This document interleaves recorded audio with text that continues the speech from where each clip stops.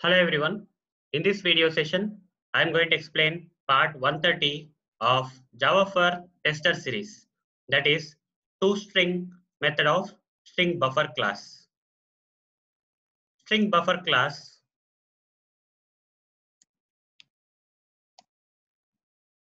in Java, StringBuffer class in Java has a predefined method known as toString.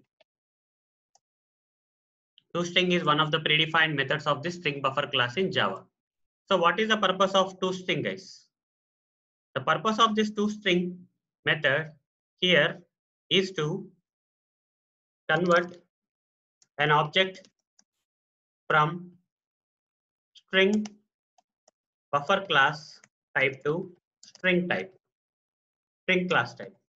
This is the purpose, guys. The purpose of this toString method of the string buffer class in Java is to convert an object from the string buffer class type to string class type. Let me show you practically, guys, how this can be done. We have to first create a variable and declare that variable with the string buffer class type. String buffer A is equal to new string buffer.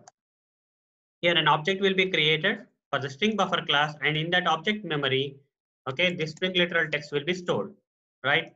Now, if I want to convert, okay, if I want to convert this object from string buffer to the string type, I have to say a dot toString, a dot toString.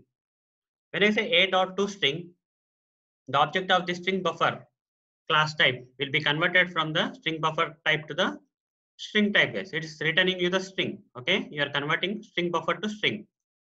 Now string b is equal to, okay, b is equal to, if I print b, guys, it will print this Arun Motori text. Okay, right click, run as Java application. You see Arun Motori text got printed, but this b is now referring to the object of which class type? String class type. Okay, earlier the object was created for string buffer, and this particular string literal text was there in that object of the string buffer class.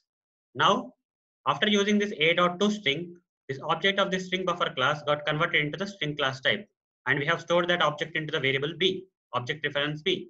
So this object reference b is referring to the string class object. Okay, so this is how, guys, we have to use toString method of string buffer class to convert an object of string buffer class type to the string class type. So that's it, guys. In the next video session, I'll explain wrapper classes and primitive data types.